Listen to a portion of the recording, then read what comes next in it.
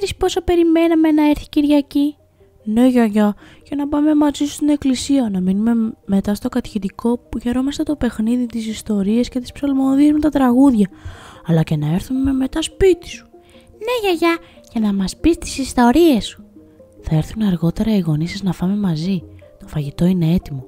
Οπότε θα πούμε σήμερα την ιστορία του Αγίου Γρηγορίου του Θεολόγου, του φίλου του Αγίου Βασιλείου, του δεύτερου από τους Τρεις Ιεράρχες. Και μόλις φτάσουμε κάπου θα σταματήσουμε για να βοηθήσετε να ετοιμάσουμε το τραπέζι, έτσι? Ναι, γιαγιά, αρκεί να μας πεις την ιστορία. Σας αρέσει το κατηχητικό, Χαίρομαι. Ναι, γιαγιά, βρίσκουμε την ευκαιρία να είμαστε με άλλα παιδιά της ηλικίας μας, να ακούμε για τον Χριστό, την Παναγία, τους Αγίους, να παίζουμε, να τραγουδάμε, να ψέλουμε, να περνάμε καλά. Το να είναι παιδιά μου κάποιος στην αγκαλιά του Χριστού και στην Εκκλησία είναι τόσο όμορφο. Μαθαίνει πράγματα για τη ζωή του που δεν μπορεί να μάθει στο σχολείο, και ό,τι ζείτε στο κατηχητικό, τη χαρά της πίστης, τη κρατάτε για όλη σας τη ζωή. Περνάει και ο ιερέας και φυλά μου το χέρι του. Μας λέει και αυτός μια ιστορία πάντοτε και καλά μην με μαλώσετε, μας δίνει και ένα γλυκό. Και εμένα που είμαι λιχούδης, τα γλυκά είναι το πιο ωραίο δώρο. Σιγά μη δεν το έτρωγες. Έλα γιαγιά, πες μας την ιστορία. Μου δίνεται μεγάλο κέφι. Ας καθίσουμε λοιπόν και ας πούμε λίγη από την ιστορία του Αγίου Γρηγορίου. Ήταν κάποτε ένας σπουδαίος άνθρωπος στη Ναντζιαντζό της Μικράς Ασίας, την οποία σήμερα κατέχουν οι Τούρκοι. Εκεί παλιά, παιδιά μου, ήταν πολλοί πληθυσμοί που μιλούσαν ελληνικά. Οι άνθρωποι πίστευαν στα είδωλα. Μετά το τέλος των διωγμών εναντίον των χριστιανών, όταν ο Άγιος Κωνσταντίνος, θυμάστε την ιστορία του πιστεύω, σταμάτησε τους Ρωμαίους να σκοτώνουν τους χριστιανούς και άλλαξε την πρωτεύουσα της αυτοκρατορίας από Ρώμη στη Κωνσταντινούπολη. Πολλοί άνθρωποι έγιναν χριστιανοί. Στην Ναντζιαντζό λοιπόν ζούσε ο συγκλητικός Γρηγόριος. Ήταν πλούσιος άνθρωπος και καλός. Λάτρευε όμως όχι το Θεό των χριστιανών, αλλά έναν φιλοσοφικό Θεό που τον έλεγαν το ύψιστο όν.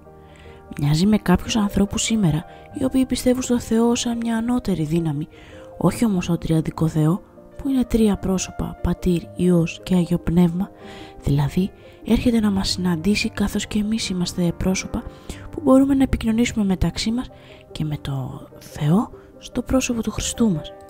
Ο Γρηγόριος ερωτεύτηκε μια χριστιανή γυναίκα, την Νόνα. Τη ζήτησε σε γάμο. Δεν τον πείραζε που δεν ήταν υψίστρια και αυτή και της υποσχέθηκε ότι θα την αφήσει να πιστεύει στο Θεό των χριστιανών. Η Νόνα δέχτηκε. Πέρασαν καλά τη ζωή τους. Δεν έκαναν όμως παιδιά. Ήταν γύρω στα 45 χρόνια τους όταν έκανε ένα κοριτσάκι τη Γοργονία. Η Νόνα προσευχόταν στο Θεό ο Γρηγόριος να γίνει χριστιανός. Ένα βράδυ ο Γρηγόριος είδε ένα όνειρο. Κρατούσε στα χέρια του το βιβλίο των ψαλμών του Δαβίδ και έψελνε. Εφράνθην επί της ερικόσιμη εις τον οίκον Κυρίου πορευσόμεθα, που σημαίνει χάρηκα με τα λόγια που μου είπαν ας πάμε στο σπίτι του Κυρίου, και ένιωσε ότι αυτό που έβλεπα σε σένα τόσα χρόνια να προσεύχεσαι, να νηστεύεις, να με αγαπάς παρότι εγώ ήμουν άλλης πίστης, πήγαζε από τη σχέση σου και την πίστη σου στον αληθινό Θεό. Αποφάσισα λοιπόν να βαφτιστώ. Τι πρέπει να κάνω?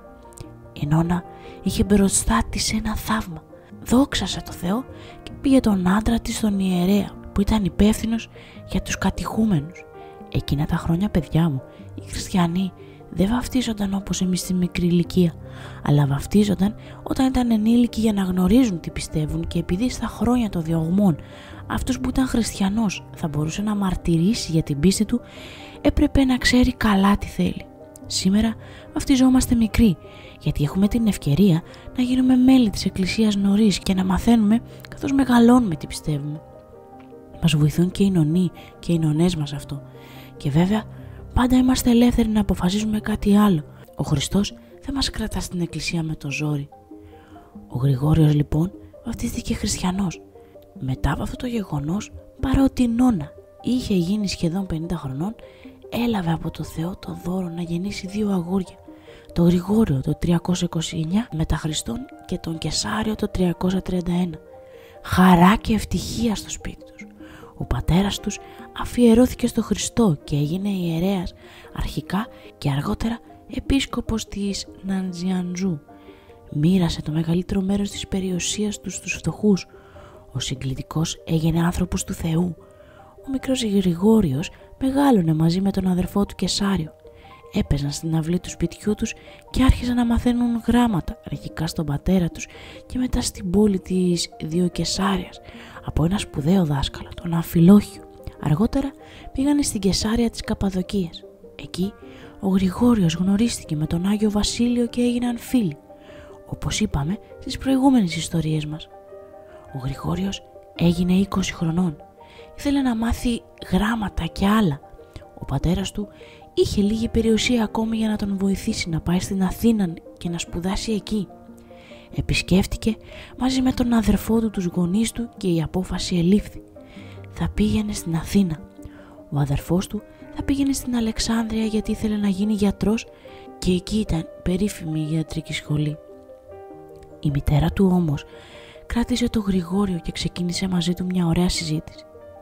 «Παιδί μου, χαίρομαι που θα σπουδάσεις, όμως θέλω να μου απαντήσεις και σε κάτι άλλο που έχω σε αγωνία». «Τι, μητέρα?»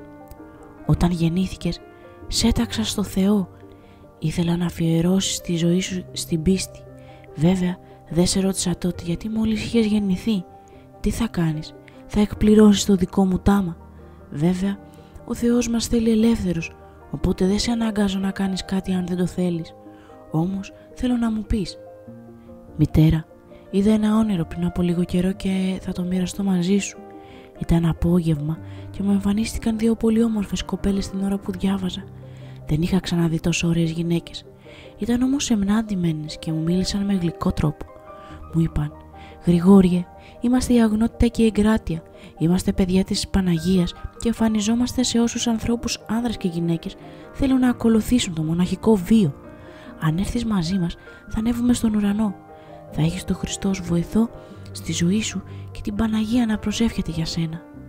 Είναι ωραία και η ζωή των ανθρώπων που κάνουν οικογένεια. Όμως εσύ έχεις κληθεί από το Θεό και με τις προσευχές της μητέρας σου να αφιερώσεις όλη σου τη ζωή στον ουρανό. Να γράψεις, να διδάξεις, να προσφέρεις στους ανθρώπους χωρίς να έχεις τη χαρά της οικογένειας. Όλοι οι άνθρωποι θα γίνουν παιδιά σου και η πίστη θα σου δίνει δύναμη». «Μητέρα, συγκλονίστηκα. Ήξερα ότι εσύ το ήθελες, αλλά ένιωσα ότι αυτός είναι ο δρόμος που θέλει ο Θεός για μένα και θα κάνω υπακοή». «Δόξα τω Θεώ, παιδί μου. Μα είδα και ένα άλλο όνειρο απόψε. Ήταν ένας άνθρωπος ντυμένος στα μαύρα, με άγριο πρόσωπο, ο οποίος άρχισε να μου μιλάει. «Γρηγόριε, δεν κάνεις για μοναχός, πρέπει να παντρευτείς». Του απάντησα ότι εγώ έχω άλλη απόφαση. Μου είπε: «Μα αν κάνεις οικογένεια και μείνεις στον κόσμο, θα έχεις όλα τα αγαθά του κόσμου. Θα τρως, θα πίνεις, θα χαίρεσαι». Του απάντησα: «Τι μου αρκεί, λίγο ψωμί και λίγο φαγητό, ένα φτωχό τραπέζι και λίγο νερό, το οποίο κρατά το μυαλό καθαρό». Μου είπε πάλι: «Και θα αρνηθείς τα παλάτια που σε περιμένουν». Του απάντησα ότι μου φτάνει ένα μικρό δωμάτιο και μου είπε πάλι: «Θα έχεις δούλους, βρε Γρηγόριε, θα έχεις τιμές, δύναμη και θρόνους να κάθεσαι, θα διατάζεις ανθρώπους». Και του απάντησα: «Δεν θέλω δούλους, τους αφήνω σε άλλους. Ο Θεός μας έπλασε όλους ελεύθερους. Οι άνθρωποι με την επίδειξη δύναμης και την περηφάνεια τους κάνουν τους άλλους ανθρώπους δούλους τους. Δεν πρέπει να υπάρχουν δούλοι. Και τις τιμές και τις δόξες τι να τις κάνω, όλα έρχονται και φεύγουν». Μου είπε: «Σκέψου όμως τη δύναμη της δόξας και των γραμμάτων και της σοφίας». Και του απάντησα: «Δεν λέω όχι, αλλά όλα αυτά θα τα προσφέρω στα πόδια του Χριστού. Δεν θα τα κρατήσω για μένα». Τότε αυτός έφυγε, μη μπορώντας να τα βάλει μαζί μου. Η νόνα, παιδιά μου, δόξασε το Θεό. Φίλησε το γιο της και του έδωσε την ευχή της. Ο Γρηγόριος ετοιμάστηκε και ξεκίνησε το ταξίδι του για την Αθήνα. Εκεί για ένα χρόνο θα σπούδαζε μόνος του και μετά θα περίμενε το φίλο του Βασίλειο. «Πέρασε η ώρα, παιδιά μου. Πρέπει να ετοιμάσουμε το τραπέζι». «Γιαγιά, έχω περιέργεια.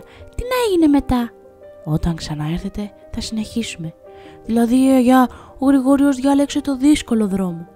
«Ναι, δεν είναι ότι ο δικός μας δρόμος να κάνουμε οικογένεια, να ζήσουμε μέσα στον κόσμο ότι είναι κακός, ίσα ίσα. Όλα τα ευλόγησε ο Θεός.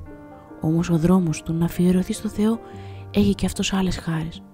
Κάνεις η οικογένειά σου όλους τους ανθρώπους και αυτό είναι η αγάπη στο πιο μεγάλο βαθμό της».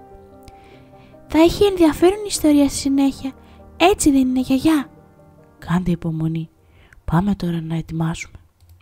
Παιδάκια, μην ξεχάσετε να κάνετε like, εγγραφή στο κανάλι μας και να πατήσετε το καμπανάκι, ώστε να μην χάνετε κανένα καινούριο βίντεο.